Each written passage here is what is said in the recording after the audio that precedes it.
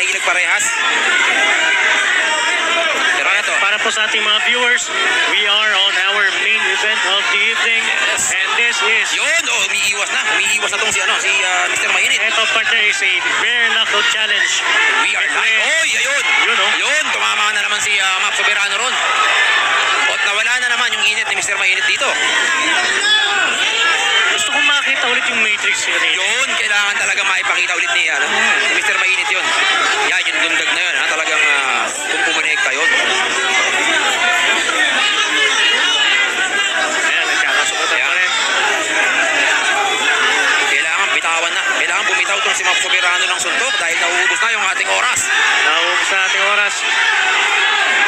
Magpakawala kayo ng suntok. 10 seconds. Magpakawala kayo ng suntok. Sabay. Ayan na. Sabayan na. Sabayan na.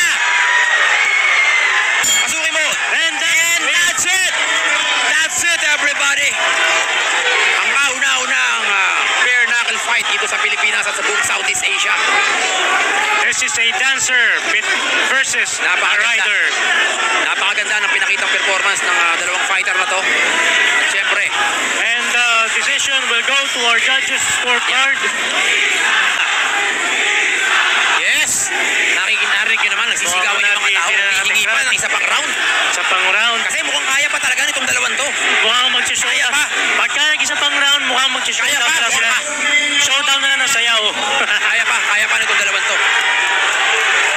Yeah! A hell of a fight. A hell of a fight.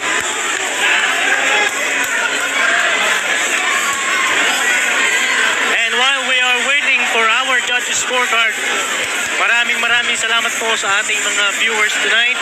Maraming salamat rin po sa mga nagpunta dito sa Silo. And of course, we would like to be Events International Bench.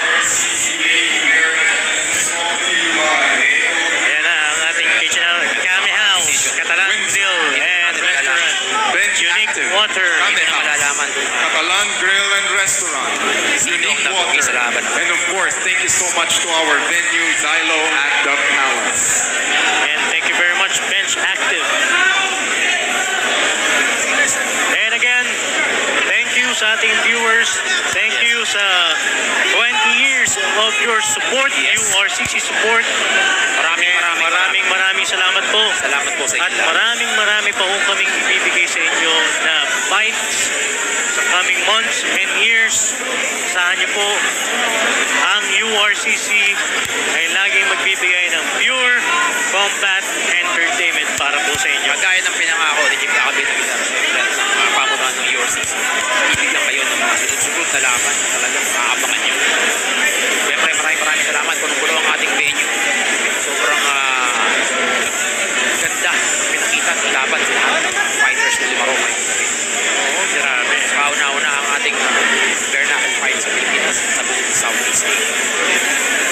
And of course, we would like to thank Silo for our venue tonight. Maraming salamat. And I think we already have the judges' decision, the judges' scorecard. Ito na ang iniintay ng lahat. Abangan po natin. Before we announce the winner, ladies and gentlemen, let's give both fighters a big round of applause. Kita niyo po sa ating screen. Napakagandang laban. It's a full house. And we Silo go to our judges' tonight. scorecard. And after this, if Judges you want have to stay, it 30-26, 29-27, and 30-26 for your winner via unanimous decision. Kenjans, Mr. Mainit Serrano. Mr. Mainit, who won sa ating main event of the evening. Sa una-unahang bare knuckle fight, Kenjan ang nagwagi. And it's a dancer versus a rider. Yes. So they made history. Both of them, they made history. Oo. And syempre, Map Soberano gave everything he has. Talaga namang nakita natin na tumayo Ito lang bro, a huge salute to Map Soberano Sobra. for stepping inside the URCC Sobrang cage. saludo. Sobrang lakas. Yung puso, hindi mo basta-basta makukuha yan. At hindi lahat kayang umarap at pumasok. Totoo yan. Yung pumasok ka pa lang sa loob ng URCC cage, isa ng malaking karangalan yan para sa'yo bilang isang matapang mandirigma. At syempre, congratulations sa ating winner, Mr. Mainit, Ken Jans. Talagang pinakita niya rin yung puso at talagang yung training na ginawa sa kanya ni Coach Badong ay talagang lumabas. And bago tayo magtapos, aking partner, ano ang iyong masasabi bago tayo magtapos? So eto, syempre, sa lahat ng mga nanonood natin, especially sa mga new generation, sa mga kabataan ngayon na gustong pumasok ang larangan ng mixed martial arts, dapat nandun ang puso. Kailangan nating paghandaan, kondisyon ng ating pag-iisip.